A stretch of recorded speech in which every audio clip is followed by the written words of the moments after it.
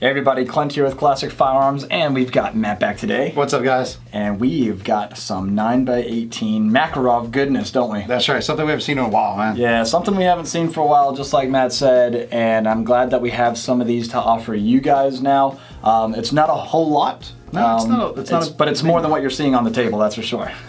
So, Matt, what is it? Well, so, like you said, this is a Bulgarian Makarov. The Makarov is a Russian-originated design that came in kind of after World War II. It replaced the TT-33 Tokarev, and they went to the 9x18 Makarov caliber instead of the 7.62x25. Yeah. So this is a really cool pistol. It's direct blowback, so there's no locking system here at all. Basically, just the weight of the slide and the power of the recoil spring is what keeps this closed long enough for the bullet to leave the barrel and drop to safe pressures. It's got an 8-round magazine. Of course, being a European design, it uses that funky heel release. Yeah, and the heel release that he was talking about is right here underneath the magazine, guys. And then all you do is apply backwards pressure on it, and then that allows the magazine to fall right out of place. Well, fall is a loosely used here. More like you can pull it out of place there, because it is, I've found on most of these, under some pretty good tension there. So you will need to actually pull out of place. Well, I always point out to people that, you know, firearms of this kind of age, they weren't trying to make it drop free. Oh yeah, like, right. It's not the intent at all. But so, you know, frequently you'll see like a two-handed reload where they would, you know, use your thumb, push back, and then you just pull that right out. Right. So yeah, they're these really open, horrible to get stuff into mags. But, you know, 9x18 is a great cartridge. So as you might guess by the kind of the dimensions of it, we kind of think of it as a little bit more powerful 380 ACP, which is 9x17. It's not quite as powerful as the 9x19. Right. Yeah, and they are a lot of fun to shoot. Having shot a few of these myself, I definitely recommend them. I know Brandon Herrera, the AK guy, definitely recommends them, right? Yeah, he has a whole video about how much he loves the Makarov. In fact, he's got a double stack Makarov, which is a pretty rare find. All of these are single stack 8-round magazines, but his is like a double stack. I think it's 11 or 12. Yeah. So, and really fun stuff. So yeah, so you got yours all apart there. Pretty cool. Yeah, this is the breakdown. So they do have a fixed barrel, which is great for accuracy potential. And it's a very simple pistol. You saw how quickly I was able to break that down even while we were just talking. Yep. The trigger guard pulls down, and then you can just pull a slide off, back, up, and off. Yep. Very easy to keep clean. You just kind of reverse that to get it back together. Pop the trigger guard in place and you're good to go. There you go. Like, it's that awesome. simple. Yeah, that's really cool. Now, the reason too we've got such an assortment laying out right now, guys, is because we actually have different custom options for you guys to choose from. We have quite a few of them that have the red Bakelite grips, well, dark red in nature, and these things are always sought after. You and I were just discussing too, like, why is Bakelite so sought after? And I think it's just because originality, I think aesthetic, and I think honestly too, they feel good. Yeah. You know, because I know a lot of guys look out for like AK Bakelite mags and stuff. It's like, bring back Bakelite, and I'm like, well, yeah, I'd like that too, but I mean, you know, I'm not like gonna not buy an AK because of it. You know what I mean? Right. Yeah. So, but yes, they are out there. So we've got some of these Makarovs with the Bakelite grips, and I've got a few of them over here. I just kind of want to show you what kind of condition these in here. So you'll see this one here, a little bit of scuffing on the slide. Don't know if that looks like maybe more holster wear or something like that over a period of time. But still a good functioning firearm. And this one here looks a little bit better, actually quite a bit better. Quite a bit better. Yeah, quite a bit better. And of course we'll offer to our hand select on these, so if you are looking for the best cosmetically conditioned Makarov out of 10, so something like this laid out on the table, and it's like, okay, quick look over here, well this one looks better than that guy, looks better than that one, looks better than that one, looks better than that one. Might be a toss-up. Yeah, right. And then, you know, that'll be selected by our picker to be delivered to you. So pretty cool stuff. And the last one we've got on the table here for the red Bakelite grips.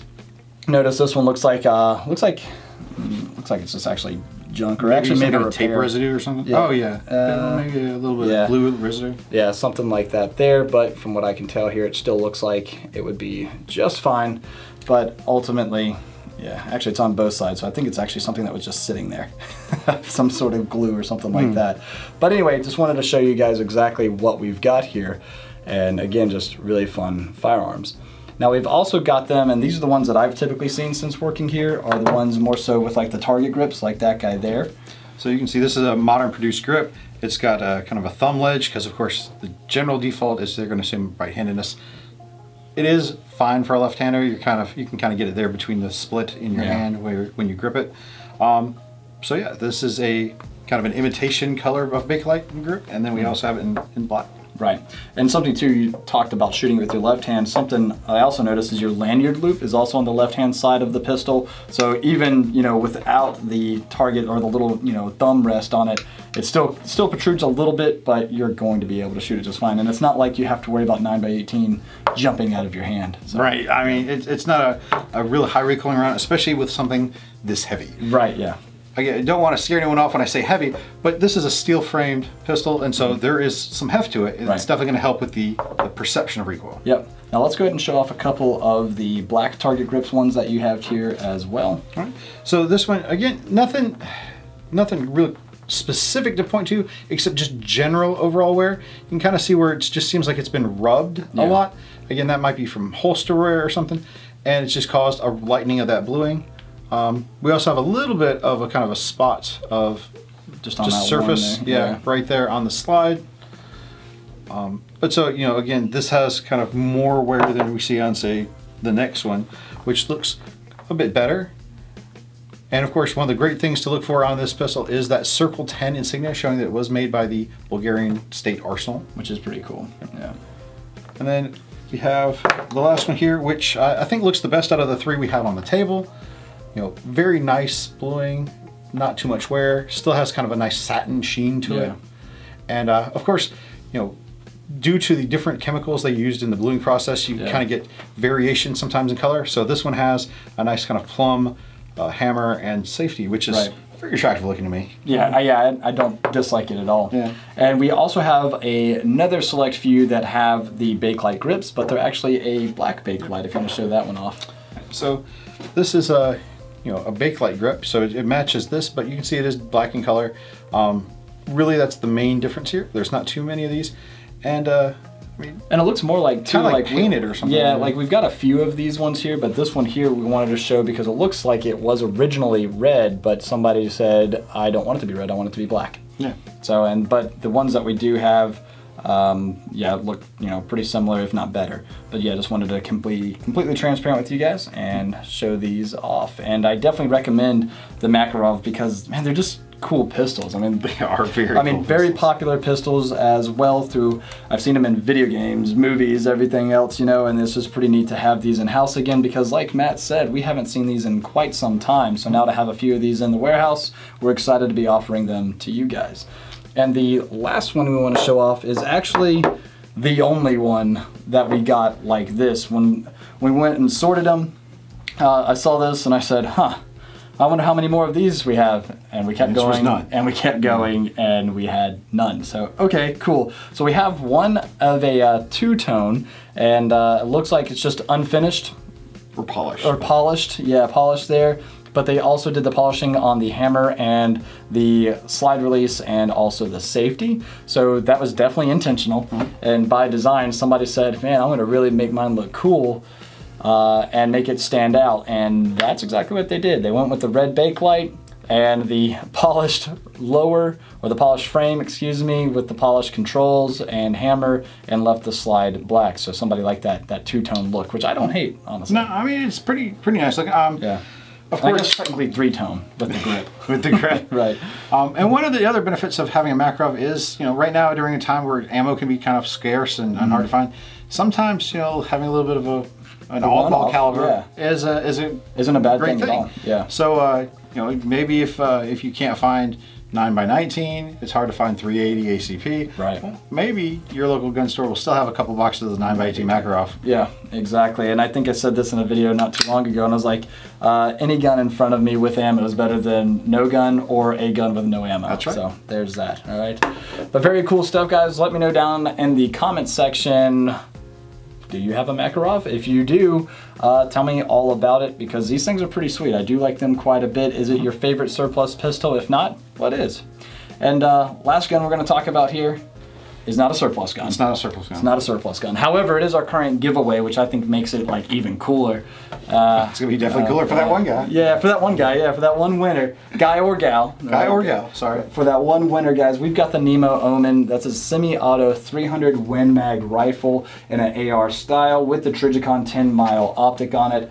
And also, too, it's coming with the Magpul precision rifle stock on it. Also, a detachable mag, which is super sweet. The Proof Research barrel on it is actually carbon fiber wrapped, which helps keep down weight, and also heat mitigation, which is really neat. That thing is so much fun to shoot. Worn bipod on it. And, you know, Donut Operator actually shot his because he got one as well to help promote the giveaway. And yeah, he is loving it. He said he didn't have a distance gun, so he said, well, do you want a distance gun? He's like, oh, well, yeah, brother. So yeah, here we are. And so that's that. So Donut Operator is also giving away a signed deck. And we've also partnered up with Premier Body Armor. And can you guess what they're giving away?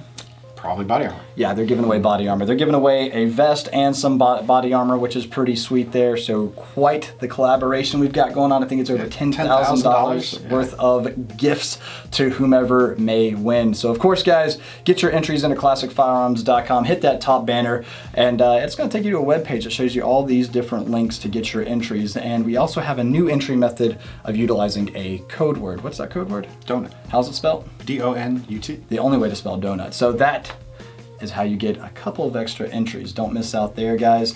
And am I missing anything? Remember, referring friends is always going to be the best bang for your buck whenever it comes to ways to get entered. But you don't have to, if you don't have friends, or you don't have your friends, if your friends aren't good enough to sign up for you to get those bonus entries, you can do something simple as watch a video or just peruse a product page. They'll all get you entries, and you can't win if you're not entered. That's right, guys. Can't win if you don't enter. So get your entries again at ClassicFirearms.com. And as always, we appreciate your business. God bless. And we'll see you guys soon.